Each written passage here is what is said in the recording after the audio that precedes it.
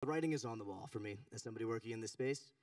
Transformers do not have a lot of time left as the dominant architecture. By the end of 2025, this year, every hyperscaler will at the very least be working on a sub-quadratic foundation model. By the end of next year, nobody will be using transformer models, or almost nobody.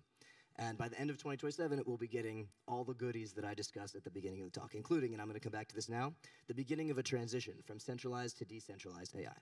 So I want to talk a bit about what the picture of centralized versus decentralized AI looks like and how the context scaling regime is going to influence it.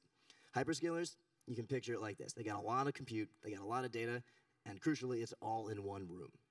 Everyone else collectively has more compute and data, but it's scattered, it's fragmented. No one person has it all together.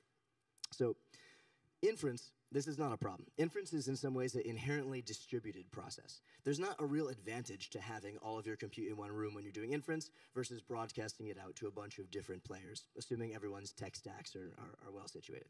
Long context puts inference on steroids. Right now, because the prompts are so short and models are barely capable of using them, everyone's copy of ChatGPT or Claude is basically the same. They have more or less the same capabilities. You can do a little bit of improvement. You can influence it a little bit by putting some good stuff in the prompt, but it just can't go very far.